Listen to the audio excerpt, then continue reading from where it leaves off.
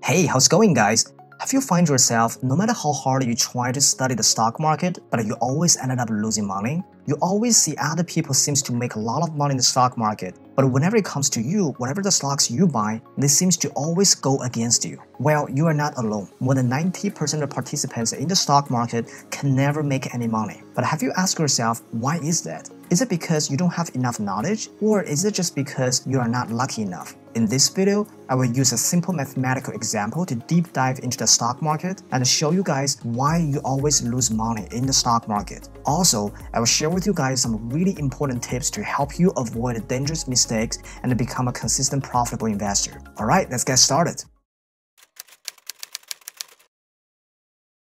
There was a very famous survey conducted by the major brokerage firms on Wall Street from 1987 to 2009. They studied their clients' brokerage accounts and they find something really interesting. 90% of their clients lost 90% of their initial capital in the first 90 trading days. They named it the 90-90-90 rule. But the question is, why is that? The stock market is a 50-50 chance game, right? You buy a stock, the stock either goes up or down. But why does the significant majority of the investors cannot even earn any money in this easy game of 50-50 chance? Is there any deeper mathematical theory that behind the stock market that is causing this extreme result? Well, let me give you an example. Let's imagine there's this guy named Steve. He walks into a casino for the first time. Every game seems too complicated for him to play. He doesn't want to play any games that he doesn't understand. So Steve decides to leave. But before he leaves, he is invited by the casino owner to play a game with extremely simple rules that are specially designed for the beginners like Steve. Here are the rules of this game. Steve will be playing against the casino. Each one of them has one coin, with two sides, head and tail. For every round, Steve and the casino can choose which side they want to show. If both of them show the head, then Steve will earn $3. If both of them show the tail, then Steve will earn $1. If two of them show different sides of the coin, then Steve will lose $2 to the casino. So Steve decides to play this game. First, it's because the rules are pretty easy to understand. Second, he did a very quick calculation in his mind. The probability of two heads is 25% chance. Two tails is also 25%. One head, one tail is 50%. So he believes this game is a simple 50-50 chance game. It's all about luck. But after playing for a while, Steve realized that he is the one always losing money. Casino is always the one winning. He couldn't understand why. He blamed himself wasn't lucky enough on that day. Was it really because he was just simply not lucky enough? Or is there any deeper mathematical trick behind this game and purposely made Steve lose money?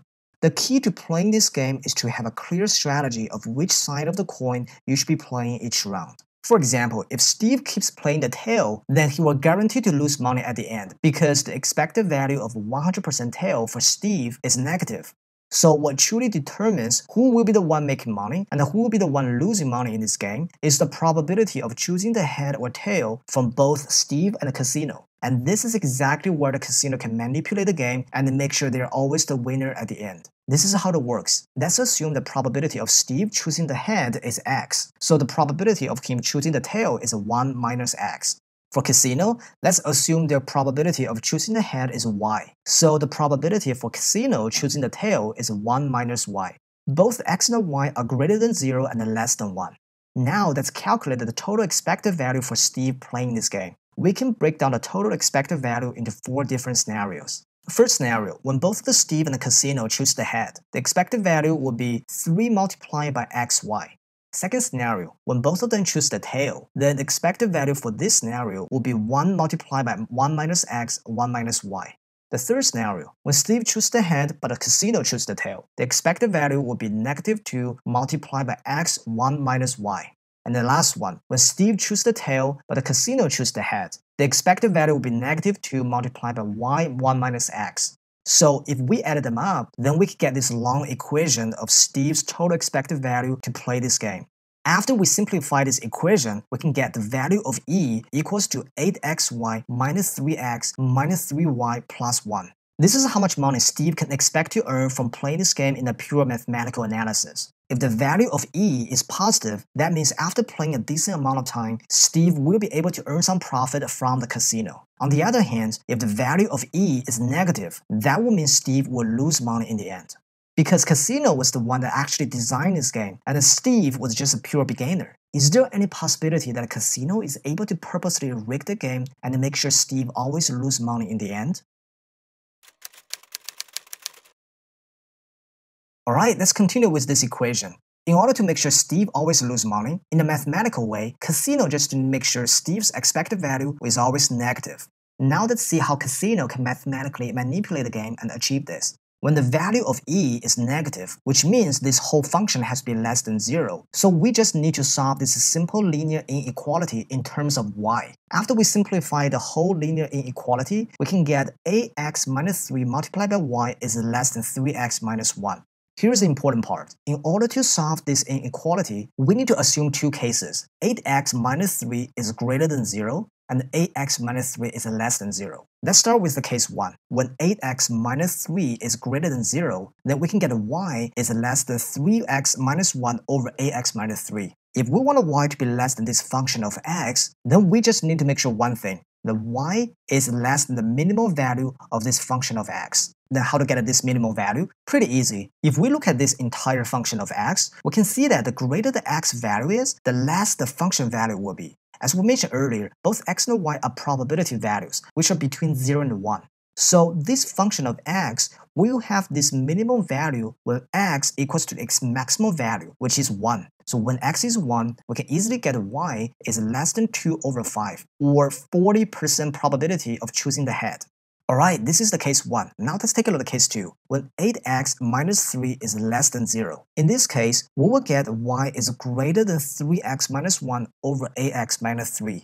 Now it's the opposite. If we wanted this y to be greater than the function of x, then we just need to make sure y is greater than the maximum value of this function of x. How to get the maximum value? When x has its minimal value, which is 0. So when x equals to 0, we can get y is greater than 1 over 3, or 33% probability of choosing the head. Alright, once we calculate these two cases, we can now combine these two probability value of y together and finally get that y is greater than 33% but less than 40%. What does it mean? It means as long as the casino controls their probability of choosing the head strictly between 33% to 40% in the whole game, Steve will always lose money in the end. And this is exactly the mathematical strategy that casino is using to have an edge over Steve without even informing him. The game was originally designed for Steve to lose money. A game seems to have 50-50 chance on the surface, but when one party has a strategy to gain an edge over another party, then this game is no longer an equal 50-50 chance game anymore. So the next important question is, what does it mean to our stock market? What lessons can we learn from this example? You can probably realize that this game which Steve was playing can represent our stock market perfectly. The casino represents the biggest institutional powerhouse who has the ability to manipulate the market. In fact, the amount of capital they own are so massive that they are the market. And Steve represents the small retail investors, especially those new investors who have very limited investing knowledge and experience. There is a popular saying that goes, in the financial market, only 5% of the people who actually knows what they're doing, because they are the house, they are the market. And there are another 5% of the people who know how to follow the top 5%. Either they have the insider information or experience, or both. And the rest of the 90% have no idea why they keep losing money to the top 10%. Yes, from the very beginning, the stock market was designed to make sure the majority of the players lose money and only benefit those top-tier wealthy institutions. Now let's come back to the chart and I will show you why. The casino can choose the head or the tail, represents those institutional powerhouses can use their massive capital to move the market up or down anytime they want. There are many examples. The pump and dump is one of those classic examples. On the other hand, Steve can choose the head or the tail, represents the retail investors can choose to long the stock or short the stock to profit from the market. So when the institutional money decides to push up the stock price and you choose to long the stock, you make profits. Same thing, when you choose to short the stock and also the institutional money decides to dump this stock, you make money too. If the institutional money pumps the stock price up, but you choose to short the stock, you lose money.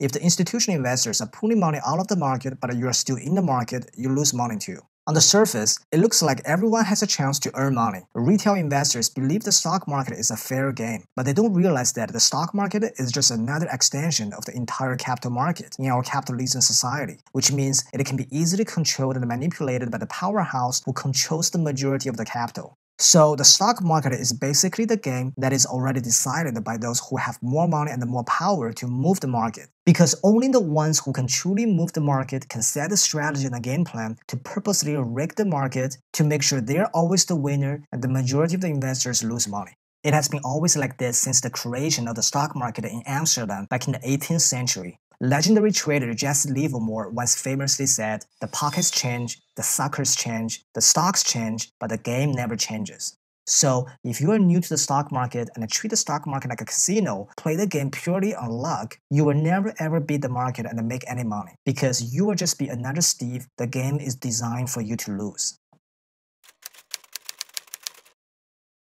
No matter if you're a long-term investor or a short-term trader, there is only one thing that can decide if you can truly make money from the market or not, and that thing is called the edge. You definitely need an edge in the market if you want to win in this game. If not, you might have a few lucky hands in the beginning, but eventually you will lose all your money and don't even know why. There are thousands of ways to find a market edge, but it will take a lot of time and efforts to build your own market edge that suits you the best. Every single successful investor and trader have spent years, some even decades, to study the market and finally become extraordinarily successful in the world of investing. And this is exactly what this channel is all about. My ultimate mission for this channel is to help you guys have a better understanding of the financial market each day and eventually find your own market edge to make profits consistently.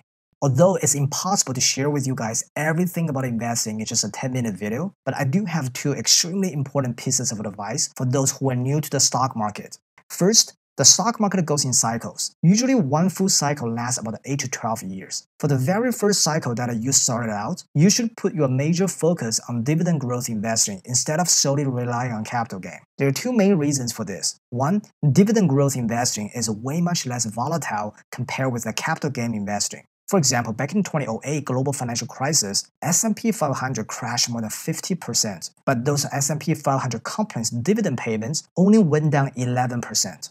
Another reason is that it's much easier for those institutional players to manipulate the share price, but it is extremely difficult or almost impossible for them to manipulate the dividend payment. So that is perfect for beginners to learn how to do a proper valuation of their investment and build a diversified income portfolio from scratch. Alright, the second advice I would like to share with you guys is that no matter if you want to be a long-term investor or a short-term trader in the stock market, I highly recommend you to invest your first 6 to 12 months to study the macro finance. When you fully understand how the macro finance works and how each macro factor impacts each other, it will lay a great foundation for you to actively anticipate the next major move in the market instead of just passively reacting to it. For example, if you follow my channel long enough, you probably realize that I like to use the bond market and the dollar index to navigate the US stock market. That is just one of the many classic examples applying the macro finance to the stock market investing. Alright, so these are the two quick advice I wanted to share with you guys in this video. Of course, there's so much more I want to talk about. In the future, I will definitely make more contents to help you guys avoid all the dangerous mistakes and become better investor in the stock market. Remember, although the large institutional players have the power to manipulate the stock market, you have at least one edge over them, and that is time. Stop treating the stock market as a get-rich-quick casino. Be patient with your portfolio, focus on the progress instead of the results when you started out, and eventually you will find your own edge to beat the market. Alright, that will be the end of this video. If you are new to this channel, my name is Vic. I make videos every week to share some of my thoughts on what is going on in the financial market, and also share some educational contents to help your investing journey just like this one. If you are interested in the world of finance and investing, and find my videos and valuable to you, please consider subscribing. Thanks so much for watching guys, and I will see you guys soon.